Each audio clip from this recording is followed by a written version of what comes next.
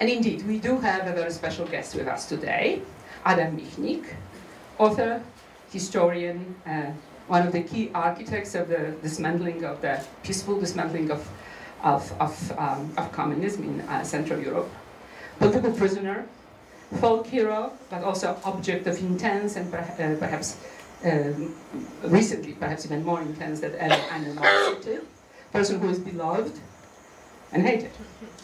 You know him from his books published in English and also in very many other languages.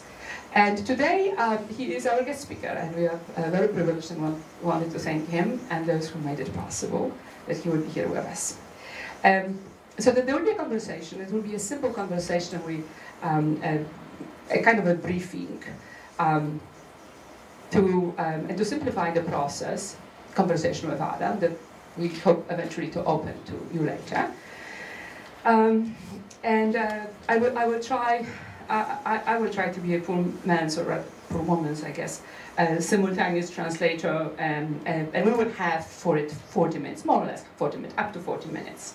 And then we'll follow up with a much less formal conversation, wine, etc. So I'm just changing my role, and I'm going to the other table. And Adam took my privileged seat, but I'm going to forgive him, and we will start the conversation with Adam.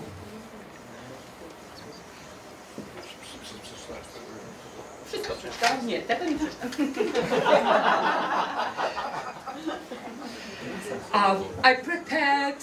I just gave Adam quite recently a few questions I prepared because to simplify the thing, I didn't want to translate what I say to English to him in Polish. What we are going to do is I'm going to ask him questions. He has questions in Polish. He will answer. I translate with your help.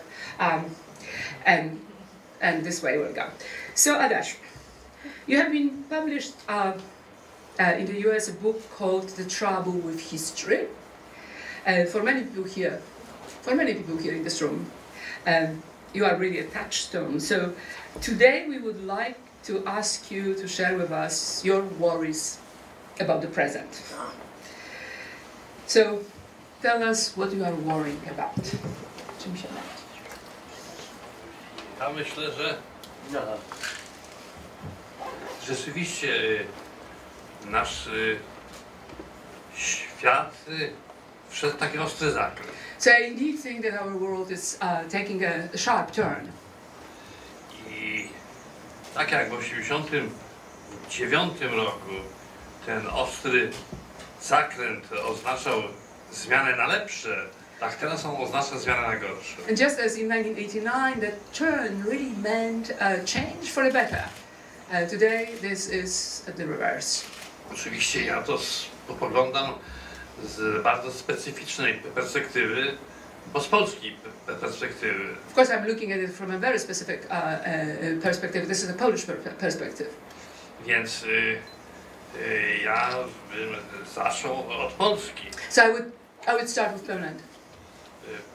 Polska była przez 27 lat przykładem kraju, który ma sukces.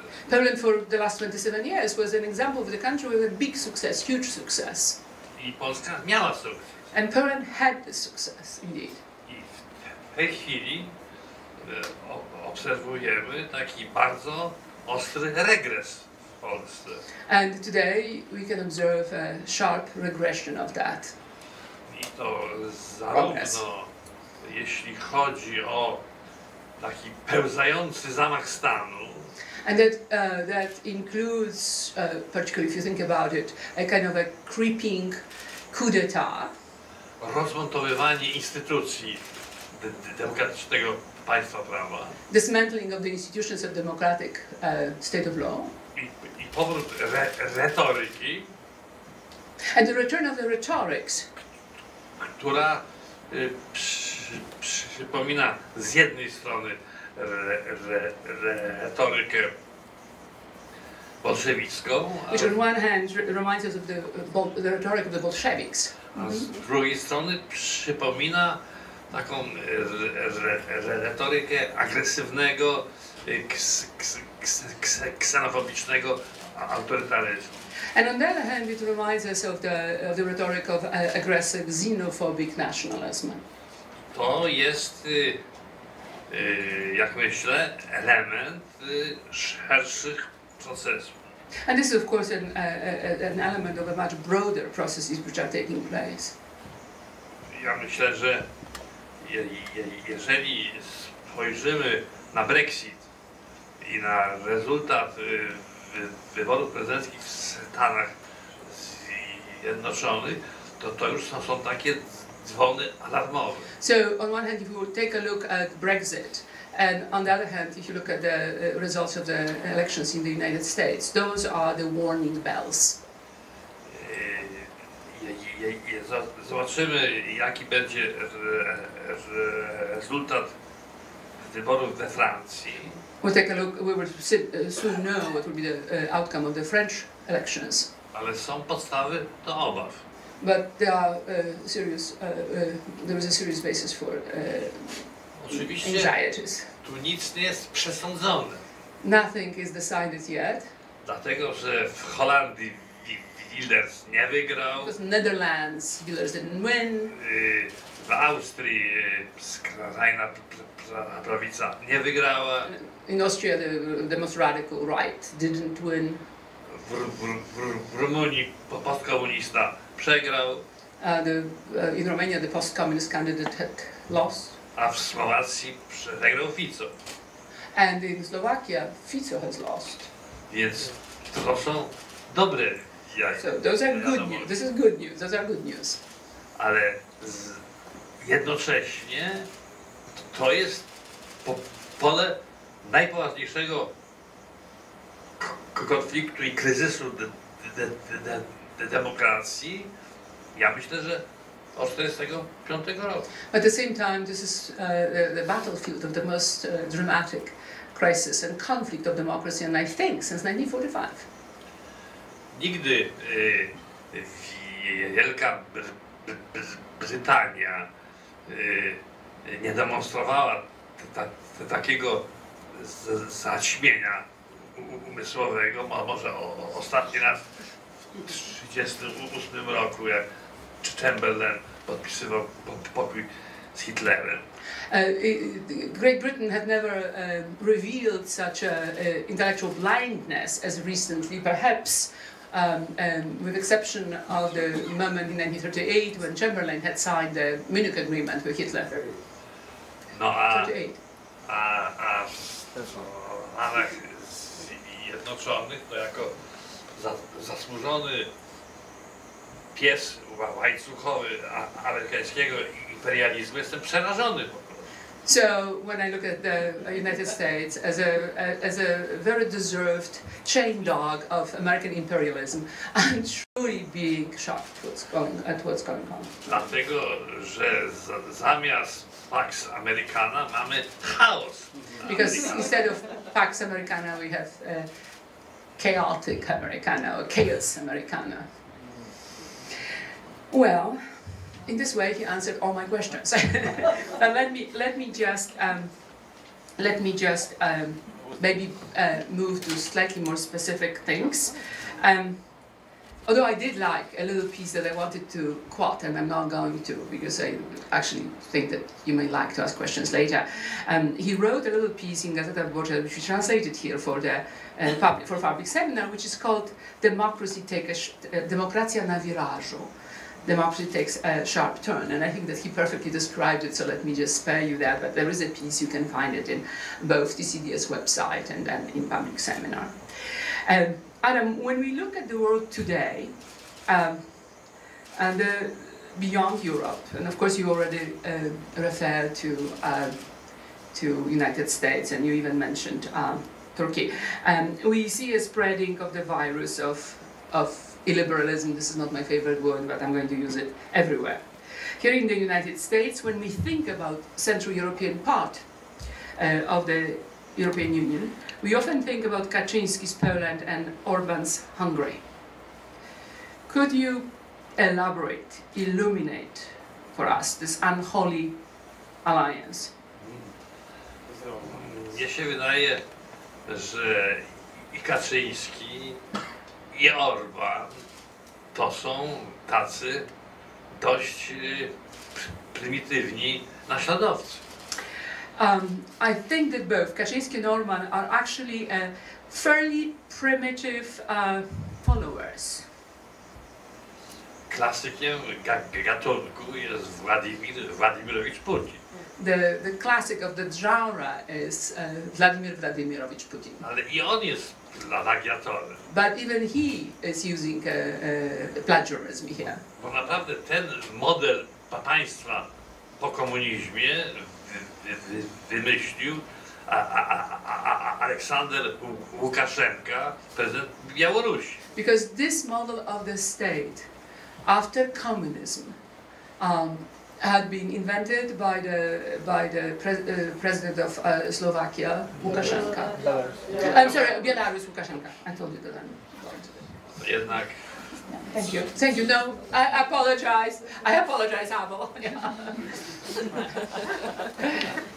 Moim zdaniem to, co robią Orban i Kaczyński, to jest taka powolna putinizacja państwa. In my opinion, what Kaczynski and Orban are actually doing is a slow Putinization of the state. I tutaj nie są istotne podziały, kto jest z prawicy, kto z lewicy. And here the divisions between those from the left and those from the right are actually not important. Ważny model państwa. What's important here is the model of the state. I to nazwał bardzo trafnie Władimir Putin demokracja suwerenna. And Putin gave it a very good name, sovereign democracy. Co to znaczy?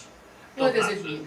że ja Putin mogę zamykać do więzienia wszystkich moich oponentów i żaden Strasburg, ani Bruksela, ani Haga nie będą mi w tym przeszkadzać. What does it mean? It means that me, Putin, can put to prison all sorts of dissidents and people who oppose me, and no Brussels or Strasbourg would ever get in the way. I Orban i Kaczyński idą tą drogą. Orban bardziej inteligentnie, Kaczyński mniej inteligentnie, ale droga ta sama. And this is the path that is followed by both Orban and Kaczyński. Kaczyński in a more intelligent way, and Orban in more intelligent way, Kaczyński in less intelligent way, but basically the path is the same. Ja się rzadko kiedy zgadzam z opiniami Jarosława Kaczyńskiego, ale z jedną opinią jego się zgadzam. I rarely agree with the opinions of Jarosław Kaczyński, who is, for those of you who might not know, the head of the, this is my interruption, is the head of the ruling party in Poland, which is called Peace and Justice. I rarely agree with him, but in this particular case I do agree, says Adam. Mianowicie po spotkaniu z Viktorem Orbanem Kaczyński powiedział, że teraz wspólnie będziemy przeprowadzać kontrrewolucję kulturalną. Because after meeting with Orban, Kaczyński came out and stated that now, together with Orban, we are going to introduce and develop something which he called cultural counter-revolution. Ja myślę, że to mu się wyrwało przypadkiem, ale niechcący powiedział prawdę. I think he didn't mean it. That it was he said it by chance. He didn't want to say it, but he did say something which is actually true. W planie politycznym ta kontrrewolucja oznacza koncentrację władzy i likwidację wszelkich instytucji, jak Trybunał Konstytucyjny, niezależne sądy, czy niezależne publiczne media, które mogą ograniczać wszechwładzę rządu. In the political dimension, that means a slow dismantling of all institutions, such as legal institutions of the state of law, such as constitutional tribunal, but also media, all those institutions which could limit in any way the power of the executive. Po drugie, to jest polityka izolowania się od Unii Europejskiej. To znaczy z Unii Europejskiej bierzemy pieniądze, ale nie bierzemy europejskiego systemu wartości. And this is also a policy or a politics of isolationist politics vis-à-vis European Union, which could be explained as follows. We are taking from European Union the funds, so-called structural funds. We will take the money, but we are not going to. We are refusing to take the values and the principles, political principles that come with the union. Jednocześnie wymyślamy nową narrację na temat historii naszych krajów. At the same time, we are launching and we are inventing a new history about our own countries. No więc A new narration of the history of our own countries. no, w przypadku Rosji sprawa jest najprostsza. When it comes to Russia, the situation is actually the simplest one. Bolszewizm to nie jest dzieło Rosjan. Bolshevism has never been the political project of Russia. Po pierwsze, dlatego, że marksizm to jest idea zachodnia. Because Marxism is also the Western idea. A kto robił rewolucję bolszewicką? And who was involved or is implicated in the Bolshevik revolution? No przecież nie Rosjanie. After all, they weren't Russians. Trocki, Zinowiew, Kamieniew, Żydzi. Jews, all those right? Dzierżyński, Pruchniak, Polacy. Poles, Dzierżyński, Pruchniak were Poles, right? Mikojan, Ormianin. One Armenian. Stalin, Gruzin. Yeah, Stalin was from Georgia. I tak dalej. And so on and so on. Jeśli chodzi o Węgry. When it comes to Hungary, na Węgrzech następuje wielka rehabilitacja całej tradycji prawicowej i nacjonalistycznej. What's happening in Hungary is actually bringing back to light and rehabilitation, revealing again the value of the great tradition of the right-wing parties. Jakoś nie wspomina się, że Węgry były w koalicji hitlerowskiej. Somehow nobody mentions that Hungary, after all were a part of the Hitler's coalition. Że cała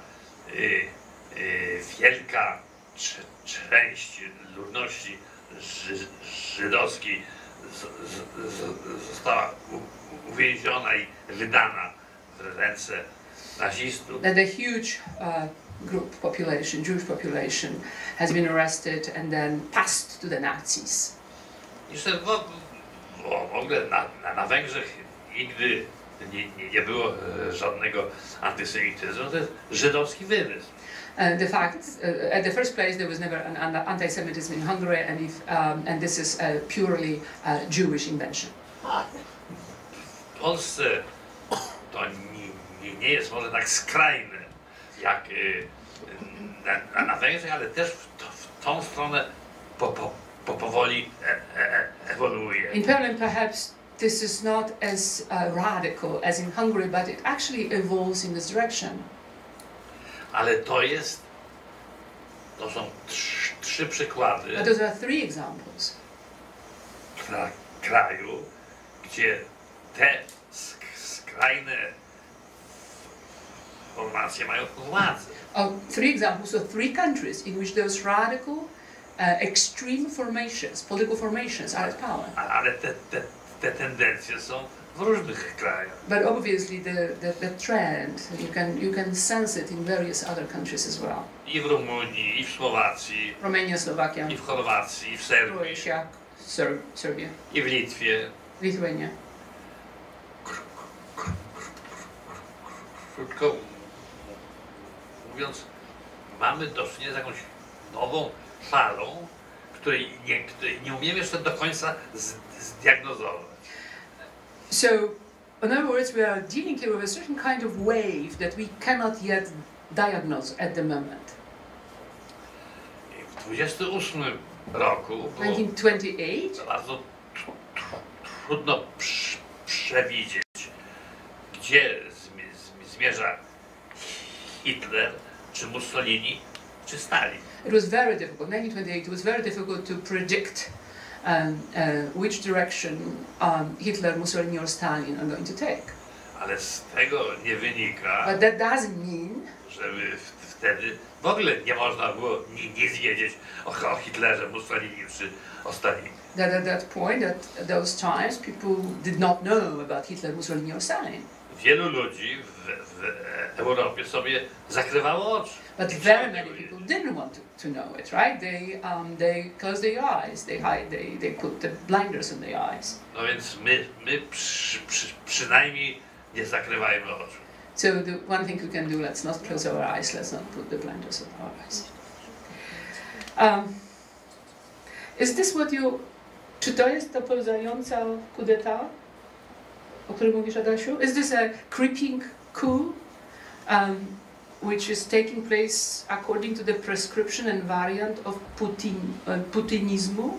No tak, to jest taki pełzający zamach stanu, gdzie reżim Kaczyńskiego prowadzi politykę wedle wzoru salami.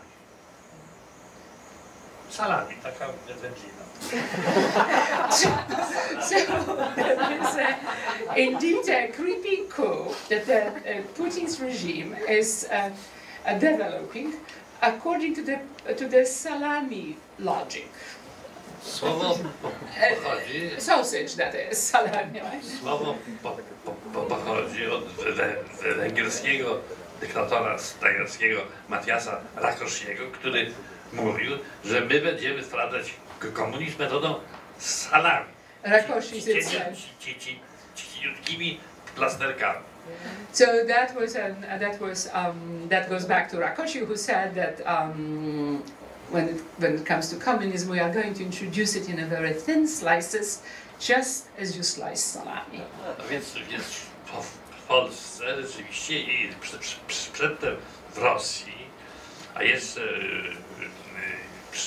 przed Polską w Budapeszcie organizowano, jakby zmieniano kompletnie system państwowy,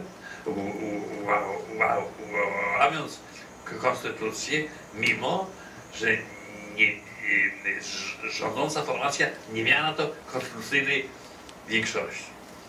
The constitutions, whether in Hungary or in Poland, have been challenged and changed, even though the ruling majority did not have power. Actually, did not have legitimation to change the constitution, to introduce some modification to constitution.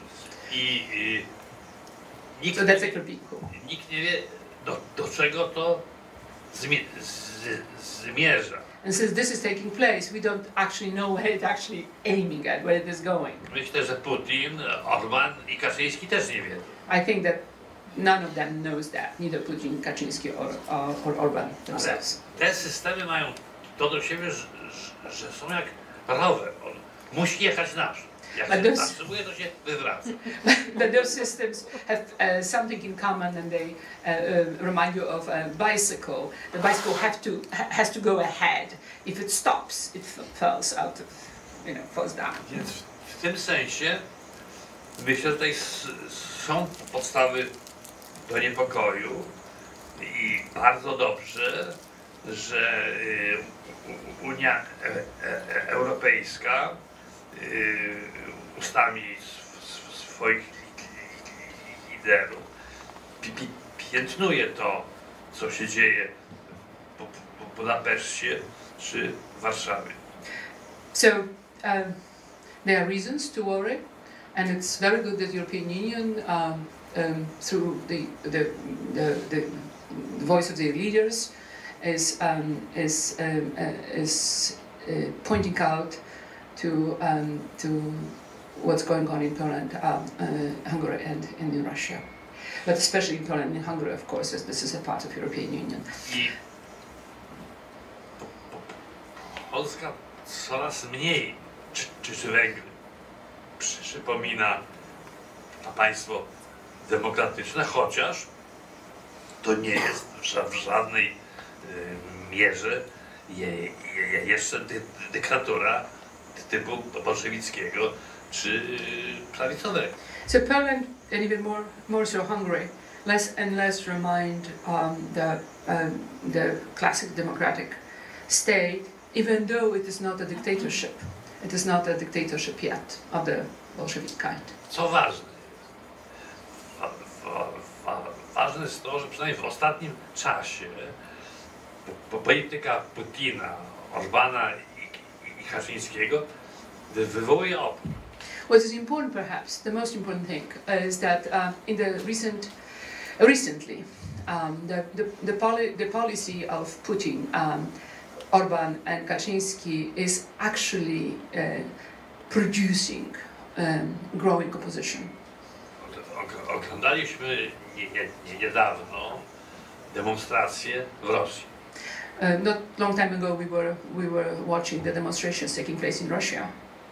No, jeżeli w Rosji demonstrują, i to na ogół młodzi ludzie. So if in Russia you have such a demonstrations and protests run mostly by young people, to jest dla Putina sygnał.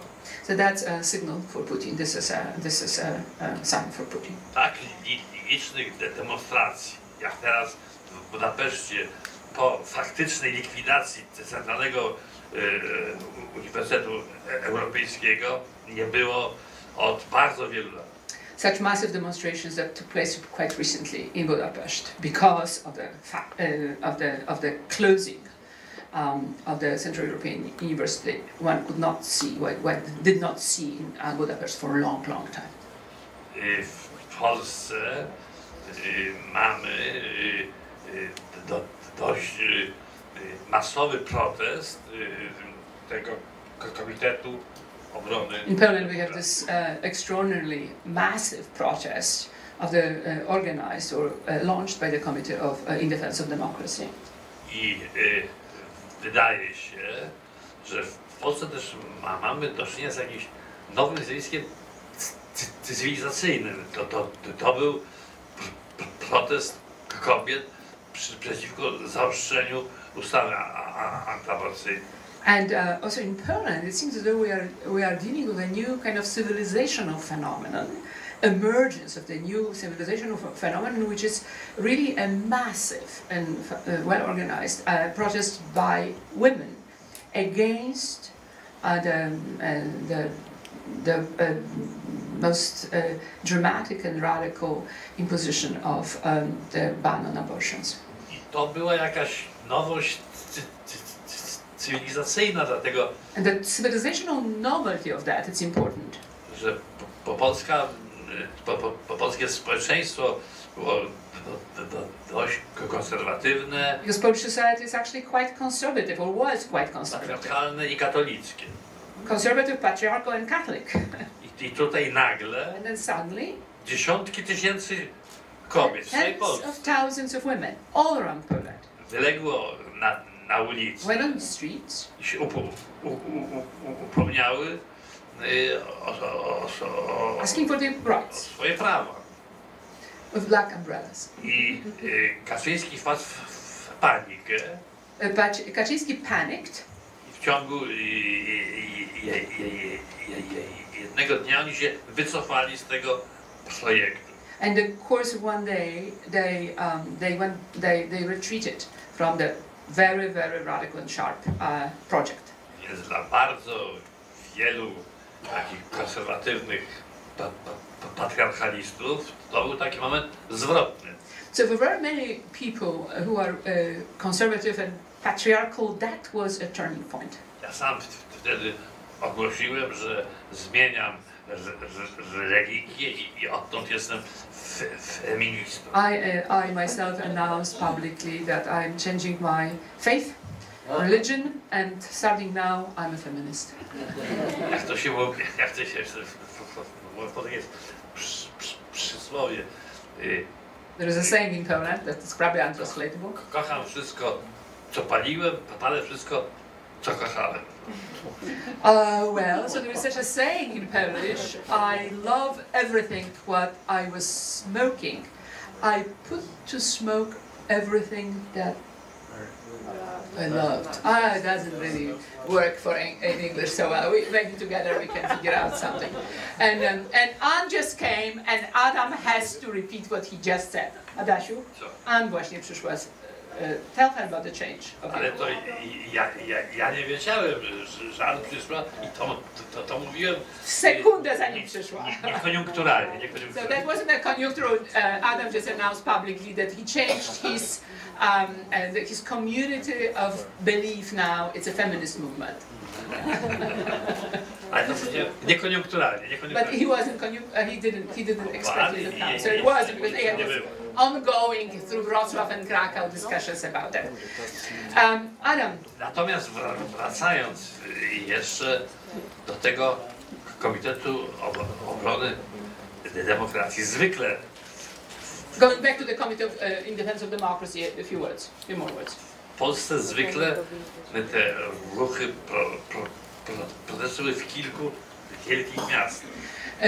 In Poland, those protests have been usually centered in few main cities, large cities. Warszawa, Kraków, Gdańsk, Poznań, Wrocław. Yeah, so those are the cities which are always over 500,000 or around 500,000.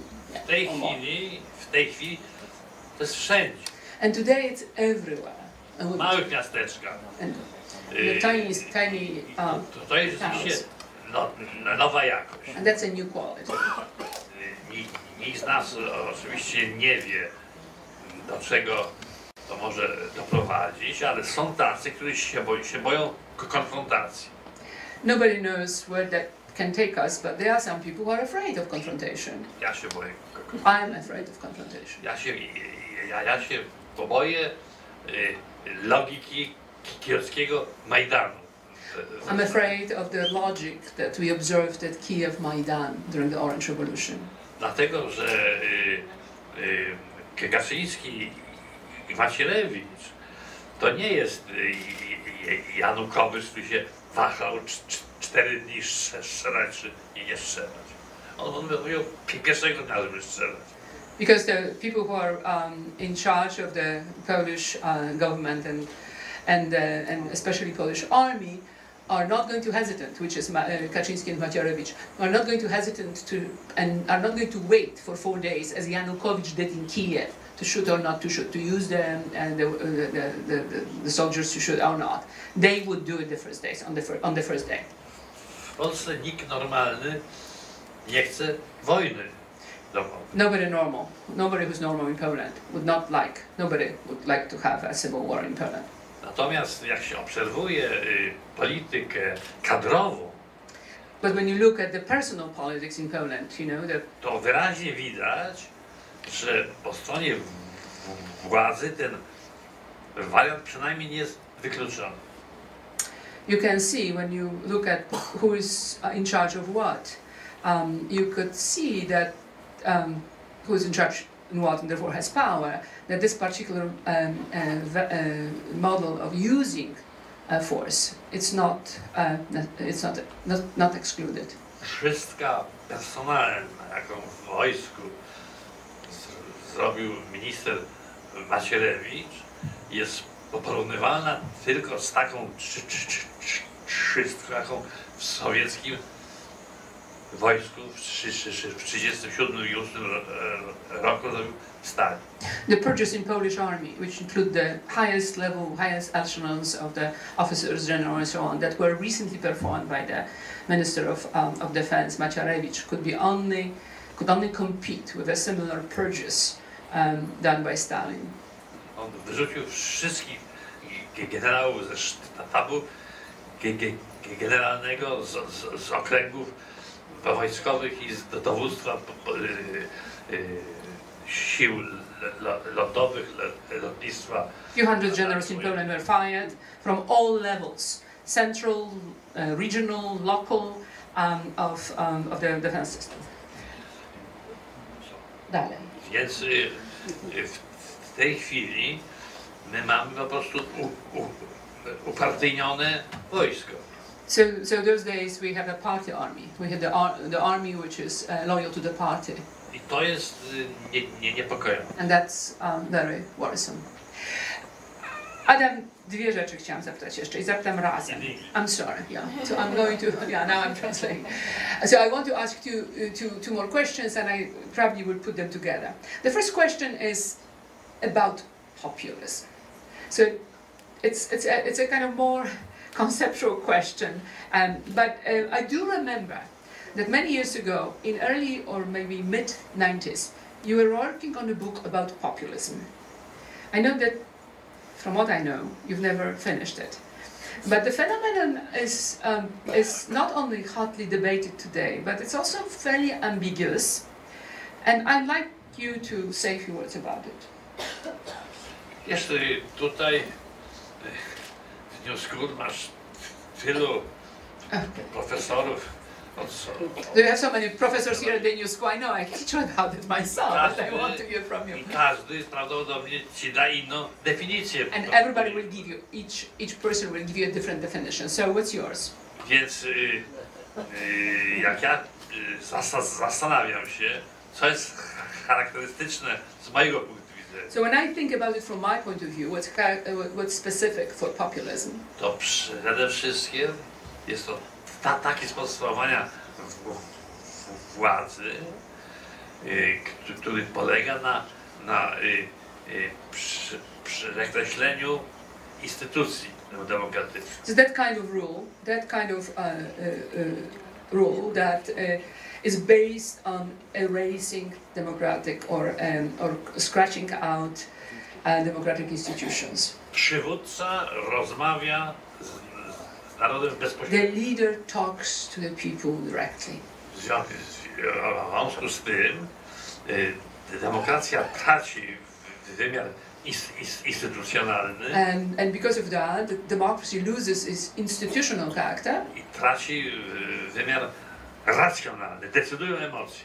And loses its rational character and what's decisive, its emotions. Po drugie. That's the first thing, now the second. Dzisiejszy populizm polega na tym, że ludzie się mają identyfikować przez swoją przynależność narodową. Today's populism is based on the principle that people ought to identify themselves because of their national belonging. I najlepiej narodowo i religii. It would be best if it would be both national and religious identity, belonging. I w Polsce to widać wyraźnie, taka idea skrajnej prawicy, to jest idea katolickie państwo narodu polskiego. The idea of the radical right in Poland is the Catholic state of Polish nation. I to jest idea w gruncie rzeczy nawiązująca do przedwojennych haseł faszystowskich. And this idea, if you look at it closely, is related to the pre-war fascist slogans. I towarzyszy temu filozofia wykluczenia i filozofia budowania świadomości zagrożenia. And this is accompanied by the philosophy of exclusion and philosophy of which builds the sense of insecurity. To prowadzi często do absurdu. That leads often to an absurd situations. Ale logika nigdy nie była cechą charakterystyczną skrajnej prawicy. But the logical thinking, or thinking according to the logical principles, was never was nothing that characterized the extreme right. Jak Kaczyński był w opozycji jeszcze, to mówił, że Polska to jest konglomerat, Anybody? Kondominium. Kondominium. Że Polska to jest kondominium niemiecko-rosyjskie. When Kaczynski was still in the opposition, so prior to the elections, he was describing Poland as the condo of the Western Kondominium czego, proszę? Kondominium niemiecko-rosyjskie. It was a German-Russian condominium. No po prostu jest już tak kompletny idiotyzm. That's idiotic, obviously. I to powinno go kompromitować. And that ought to be something that compromises him. Ale on ma ten sam geniusz, co prezydent Trump. But he is of a similar variety, he has the same genius that President Trump does. Jego idiotyzmy nie kompromitują.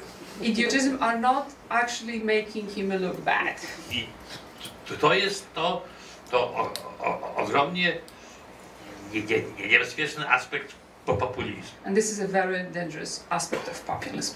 Populizm jest dzieckiem demokracji. Populism is a child of democracy. To wiemy przynajmniej od Wiosny Ludów w We know 1948 it roku, at least from the Spring of the Nations in 1848. że te populizmy i nacjonalizmy, które wtedy się pojawiły, oznaczały demokrację. Those populism that emerged at that time, they really meant aspired, that had democratic aspirations. Mazzini, Garibaldi, to wszystko byli ludzie wolności. Mazzini and Garibaldi in Italy were fighting for the reunification of Italy, were all people, men of freedom. A później obserwowaliśmy And then we noticed, drogę od Garibaldiego do Mussoliniego. and then we were watching the path, the reversal path from Garibaldi to Mussolini. Socjaldemokraci chcieli wolności. Social democrats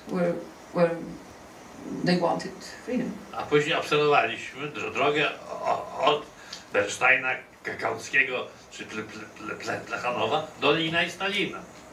And then we similarly watched the reversal path from Kautsky, Bernstein to Stalin and Lenin.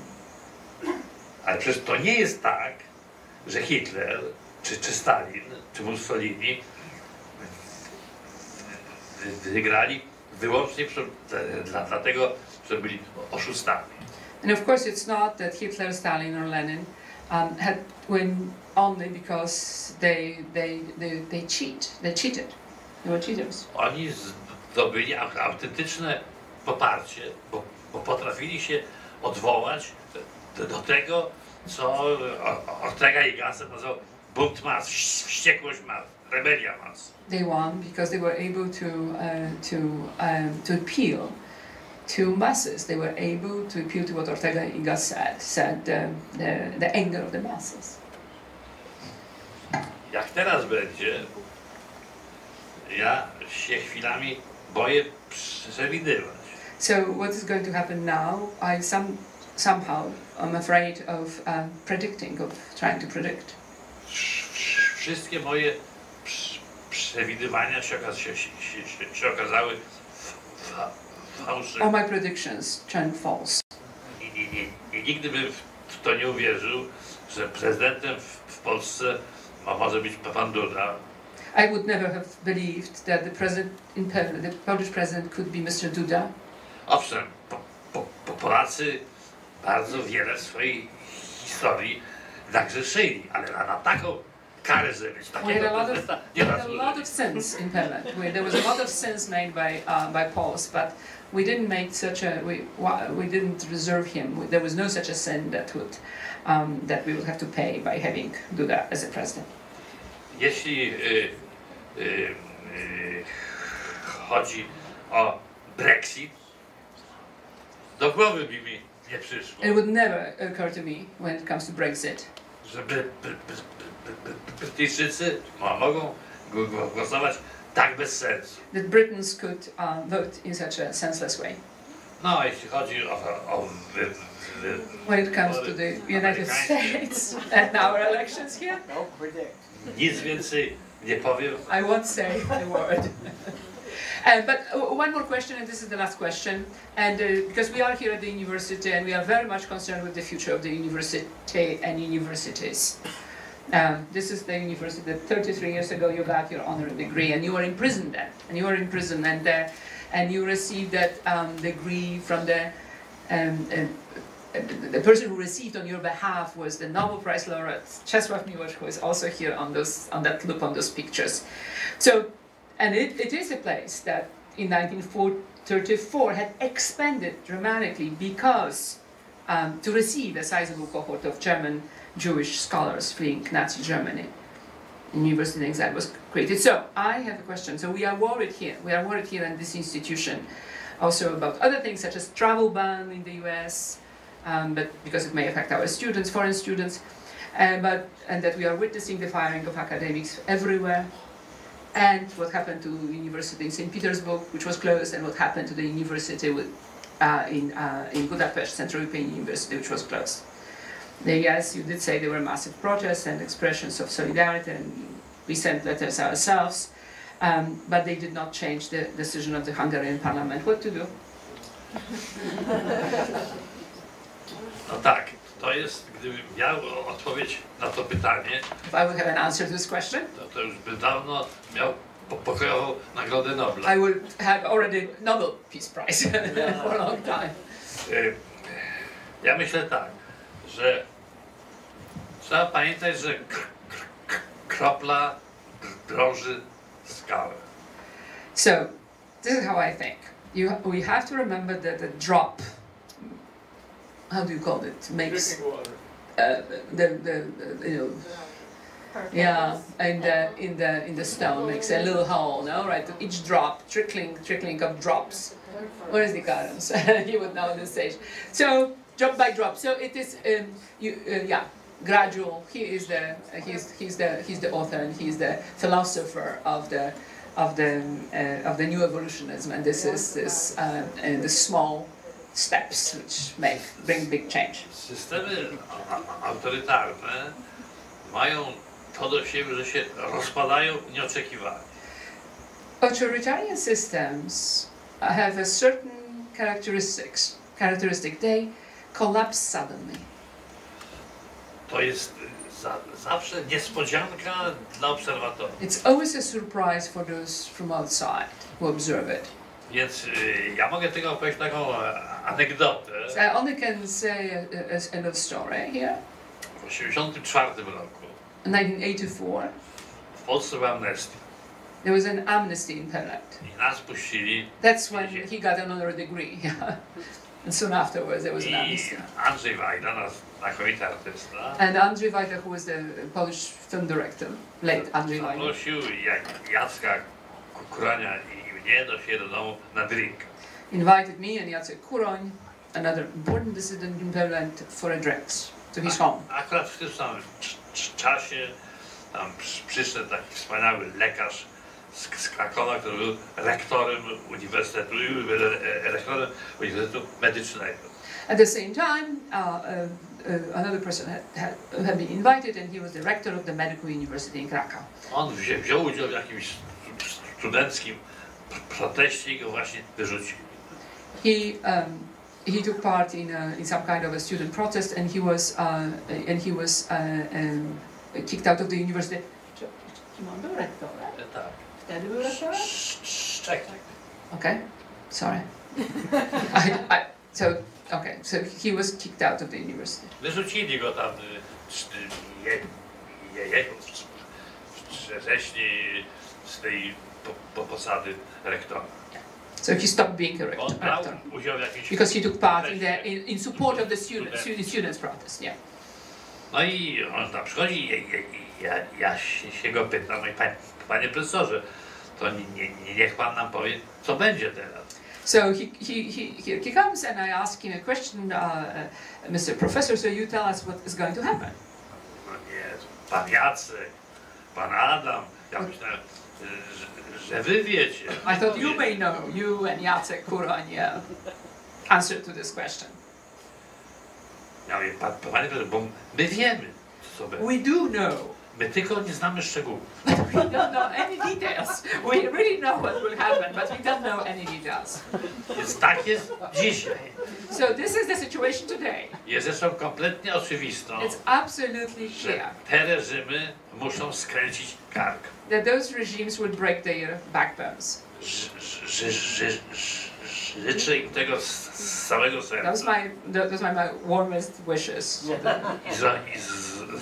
Zrobię wszystko, And I will do żeby to absolutely trwało everything jak najkrócej. to make it not take too long. Ale But szczegóły, the details, szczegółów nie znamy. we don't know the details. Ale gdybyśmy znali szczegóły, Would we know the to details? jaka by była nasza zasługa przed Panem Bogiem? What would be our achievements be when we will present ourselves in front of the God later? Thank you very much. Thank you.